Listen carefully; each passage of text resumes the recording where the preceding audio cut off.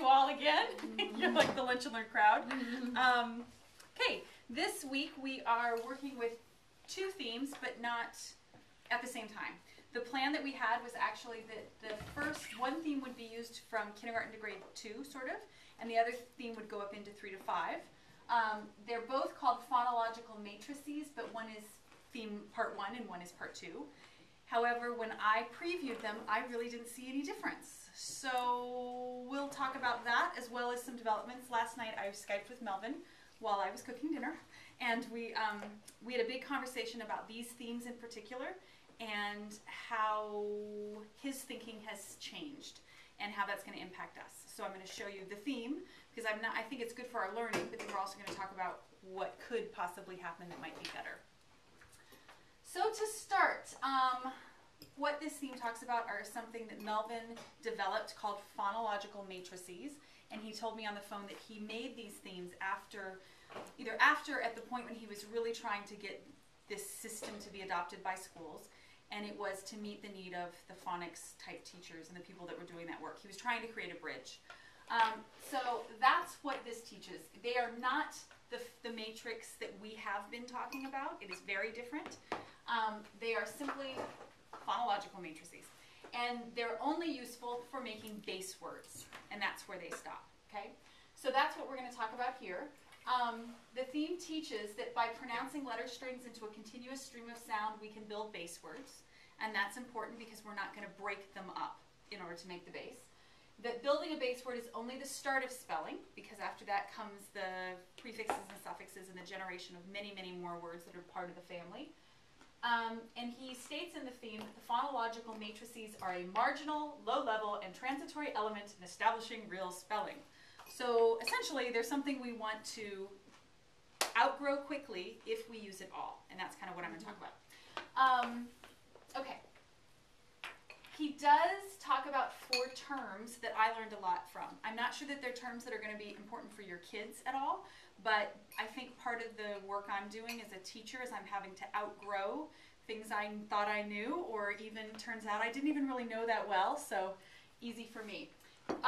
4 terms. The first one is digraph, which of course has the base graph, but a digraph only refers to an element of writing.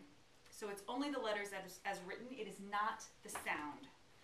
Diphthong, on the other hand, only applies to vowel phonemes, and it refers to the glide from one vowel to another, usually to form a single phone. So diphthong is about sound.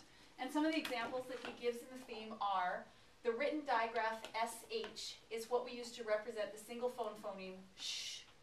So when we're talking about the letters as written, it's a digraph, but when we're talking about the sound, it makes it a diphthong. And again, I don't think this is important for your kids, but if you're having to unlearn teaching that you used to do, or you use these interchangeably or whatever, we need to get them straight. Another example here is diphthong just the vowel one, diphthongs right? only apply to vowels. So okay. Right, so that wouldn't be for SH. So it's like let me show you. Okay. So the spoken long A sound, which would be A, is a diphthong. But the digraphs are AY, AI, and EY. And if you had good schooling or good teaching, you've been doing this, then that may make sense to you. But I had never really used these terms, and I probably, if I did, use them wrong. The other term is a blend. And a blend is a real linguistic term, but it doesn't, again, have anything to do with sound. It actually has to do with 2 words that are put together to form a new word, like breakfast and lunch blended together to make the word brunch. These are also called, and I'm really not going to be able to pronounce this, portmanteau words. It's an actual set of words that do this, where 2 words that aren't related morphologically, like breakfast and lunch, don't have a meaning connection, but they're put together in order to create a word that works for what we're talking about.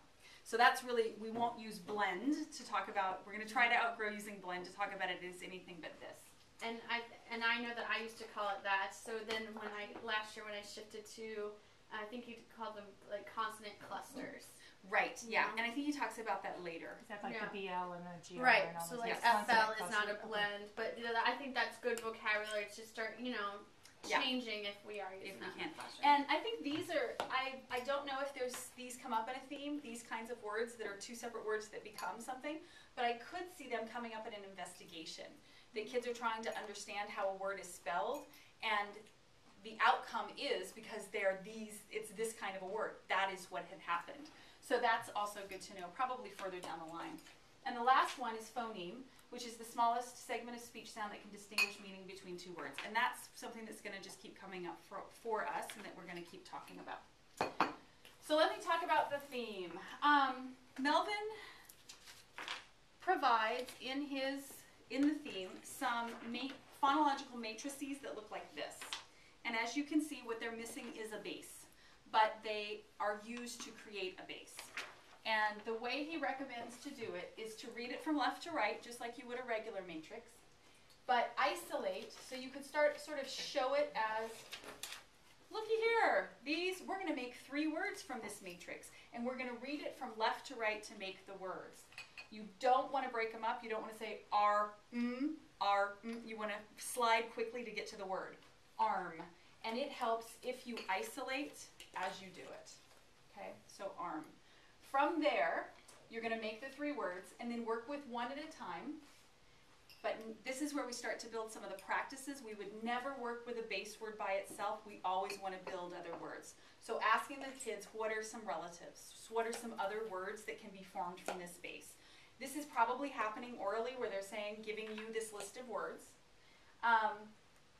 And the idea is that we want to get them used to the idea that a matrix is a machine that helps us build words. This phonological matrix only helps us build one word. A lexical matrix, I think is what he calls it, helps us build many words. So we want them to see this as a helpful machine. You could then go to completing the build for the other words within the matrix. So you could take art and name out all the other words that it could make. I got to about this point in my planning for this overview and I went, wait, what? And I sort of stumbled around with, all right, I understand I want to outgrow this really quickly, but I'm not even sure I understand the purpose. So Melvin and I had that conversation, and this theme will not be available in his update. He's dumping this theme because it's not helpful when we know that a real matrix gets us so much further. So there's a couple of things that I'm going to recommend that you do. First of all, just to generate bases is great, and to get kids to think about other words that they could form, great. And maybe in the lower grades, this is the work that we do. Yeah. We get some oral formations, okay? But from that point, and I'll come back to this chart. From that point then, I think you do go into a real matrix. So this is one that could be made for grade 1, okay? Grade 1, potentially grade 2. The matrix, again, practicing reading, and then moving into creating word sums and calling those out. So this gives you an opportunity in this theme and this whole next week to do that. And you can do it off many of the words that are here. You can control the matrix, and one of the things I'll talk about in a minute is a matrix doesn't have to have every possible word in it. You can create the matrix that's appropriate for your kids, and eventually they'll be creating matrices that they can handle. They're not going to put in suffixes and prefixes they don't know. So this is a low-level matrix. This is something that like the upper grades could move to, and you could pull these things out and just practice building the words, reading it left to right, putting it into a word sum, and calling out the letters. What I don't see in, and I think I hung it back up, in all the other themes and all the other kits, I don't see a moment when we would do this. It's just sort of assumed that we have. Right. So I think this is the perfect time to do it. Whether you even use the phonological matrix, to me, I'm not sure there's a purpose, but let's say we want to start with something, and I wanted to start with the word arm, and it happens to give me the idea here. If someone needs that, they could just start right from here. You could look at the phonological matrix. You could put art here. It'll give you an idea. One of the cautions, though, is we haven't instructed yet, and we're not in an inquiry-based format yet, but because we haven't instructed on what would happen if you have to make a change at the join, like adding a vowel suffix, I would deliberately construct matrices that don't do that, so that you can just practice with a matrix without having that other thing happen. If it does, you can just put it on your wonder wall for later, but this would be a good way to get kids comfortable with matrix, using a matrix. So I want to give you some ideas, and for everybody else, just the matrix idea. This is something that Amanda uses.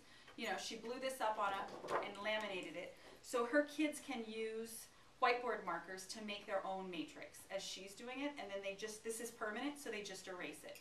So building some little frameworks like this can help kids. Also telling them that you can't, skip over something. Learning how to work a matrix, that you can't just say armament, but you have to actually follow it all the way through. So lots of good ways to do that. The other thing is,